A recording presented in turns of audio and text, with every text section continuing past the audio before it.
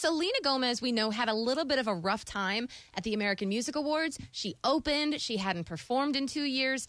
And now we're finding out that she apparently had a panic attack before taking the stage, which makes so much sense. And my heart just goes out to her. And unfortunately, when I watched the American Music Awards, I saw that Sunday night. I thought to myself, as she was performing, she looks like a scared chihuahua. Like she was just shaking. You just wanted to hug her and say, girl, you're so talented. You got this. Yeah, and you know what? If she doesn't want to perform live for a while, she does not have to. But now, speaking of Selena, let's talk about how the Weeknd is talking about some new music. And remember, they dated? It's easy to forget. But he apparently has a song registered called Like Selena.